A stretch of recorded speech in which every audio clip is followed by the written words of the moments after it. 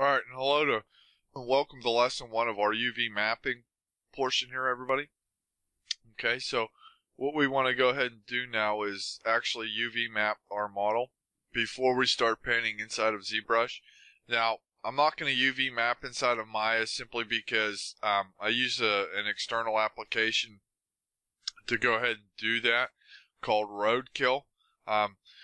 You can simply just go to Google and type in Roadkill for Maya and you should be able to find it, and I believe the site is polin-shapes.co.uk, but you don't really have to worry about that because I'm going to go ahead and include the standalone exe inside of the project folder.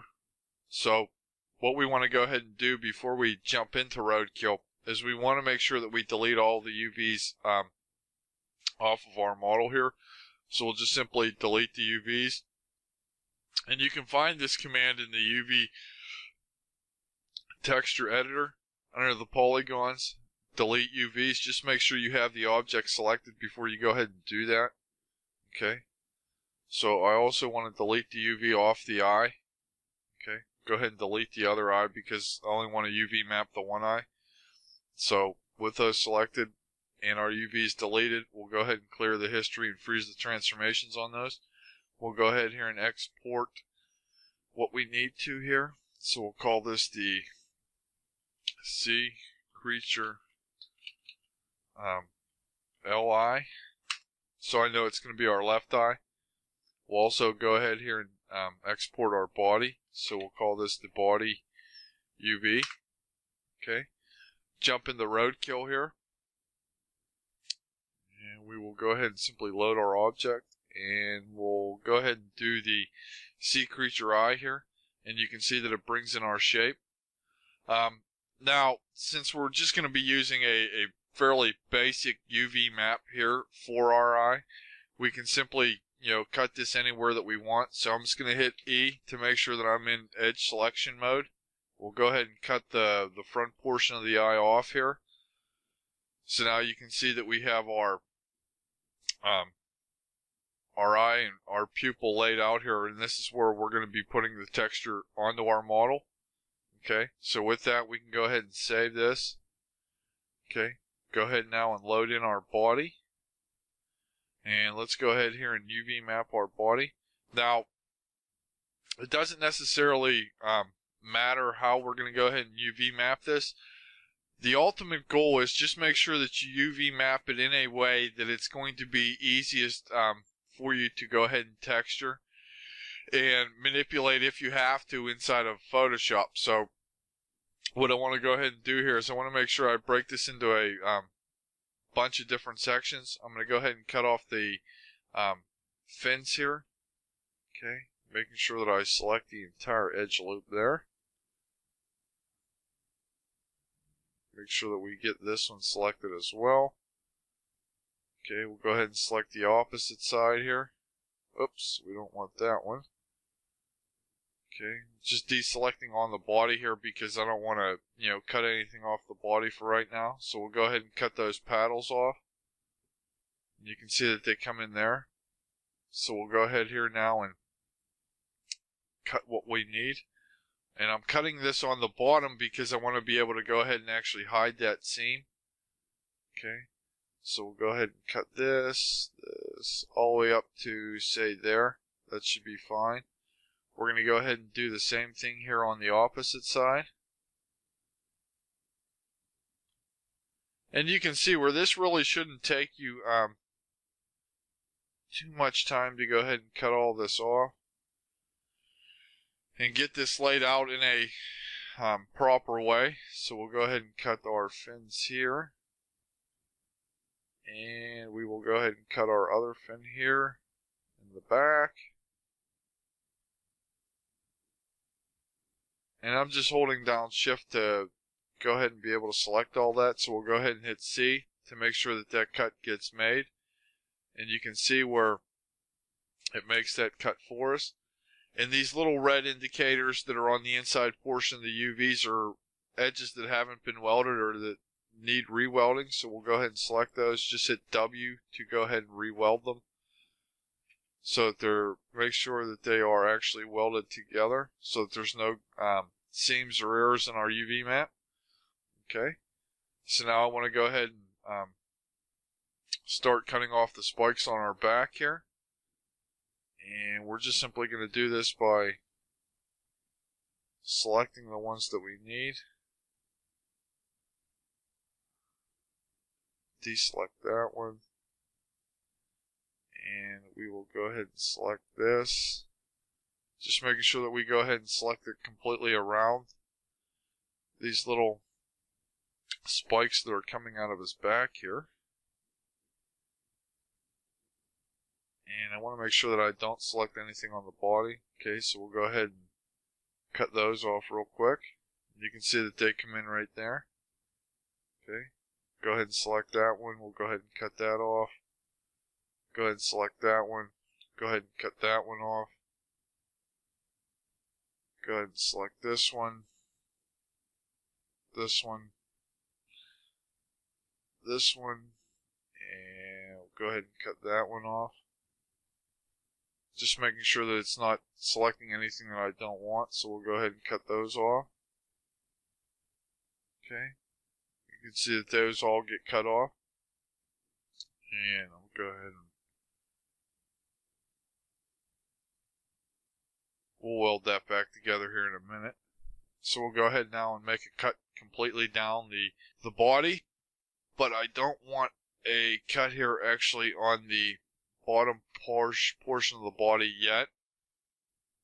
Okay, so we just need to go ahead and deselect here. Okay, and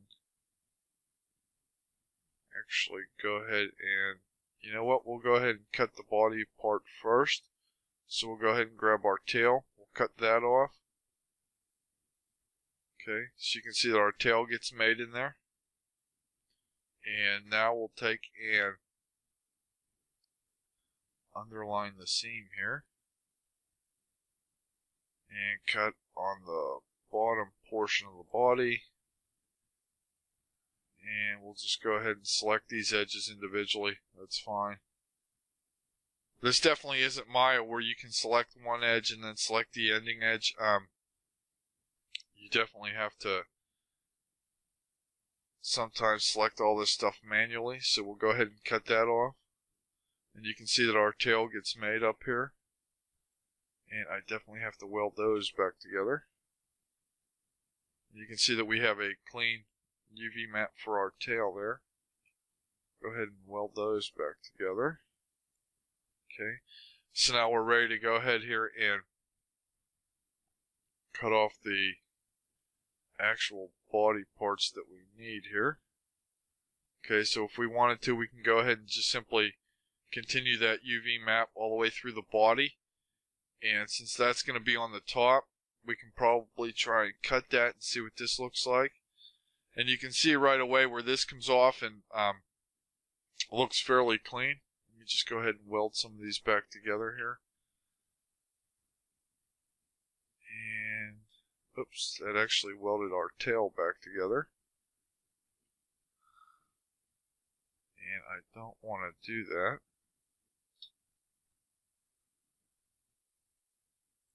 And yep, that's still welding our tail together here. Let me just make sure I deselect everything there.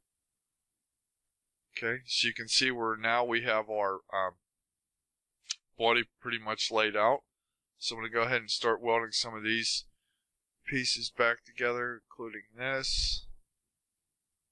Okay, go ahead and weld those. Going to go ahead and weld it on the eye. And I'm also going to weld there on the actual face of the model. Okay. And now I will go ahead here and cut straight down the top of the model.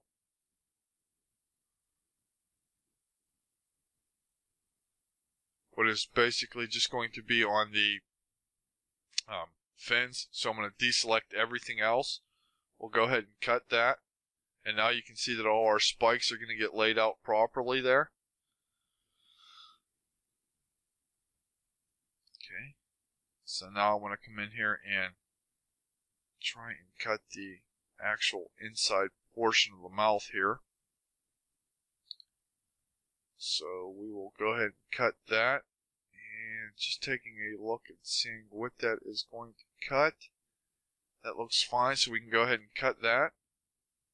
Okay, so now you have the inside portion of the mouth here. Or we can go ahead and, if you want, basically weld the top and the bottom together.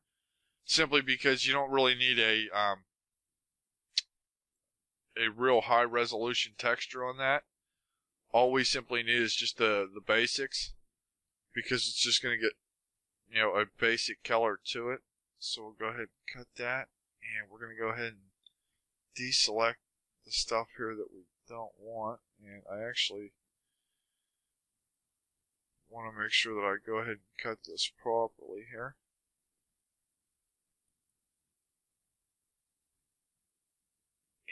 This will get a little bit touchy because I don't want to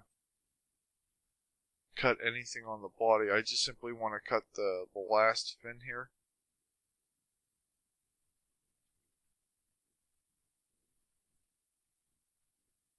Okay.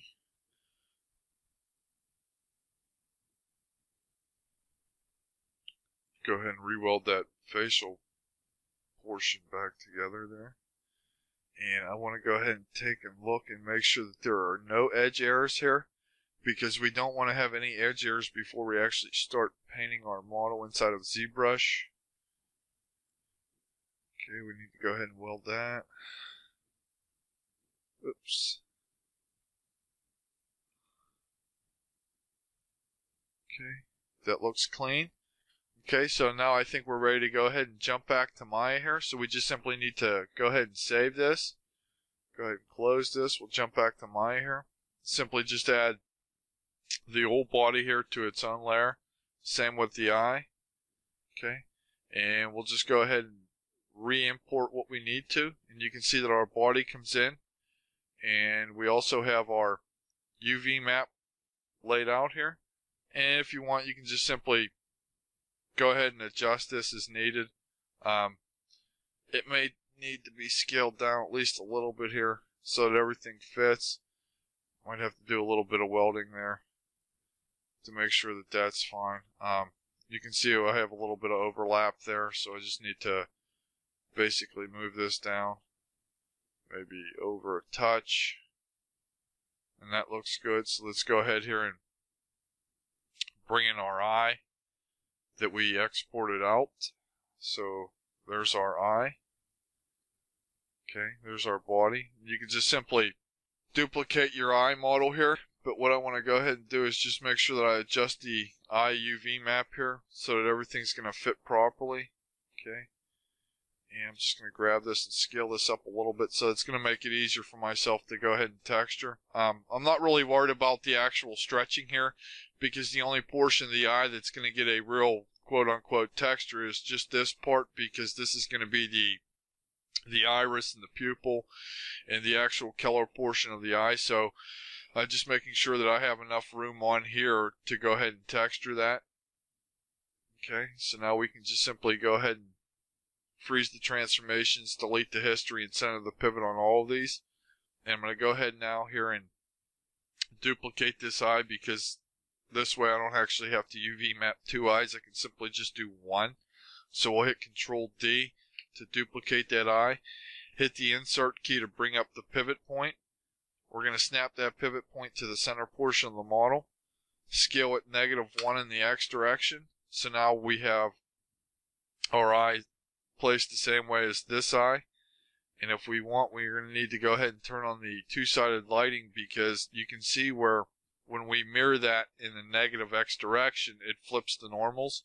So we can just simply select that model, reflip our normals, and you can find that, I believe, in the display polygon normals to show you where the normals are. But if you want to go ahead and flip it, you'll just come up here to normals and reverse, and it just basically flips your normals. Okay, so now we have everything UV mapped, and we're ready to go ahead and start painting. And we're going to go ahead and do that in the next lesson. But what I want to go ahead and do is just make sure that I reset my project here to the one that we're doing. And we're just simply going to select our eyes. We'll go ahead and export this out as the eyes. And we're going to go ahead and export the body here as creature body paint. Just so I know what's what. This was the original one that I took into ZBrush in the beginning to go ahead and sculpt on. So I'm exporting this out as creature body paint so that I know that I'm going to be painting on that. So we'll go ahead and export that out. And we will go ahead and save our scene. And in the next lesson, we'll go ahead and come back and start on the process of texturing our model. So come on back.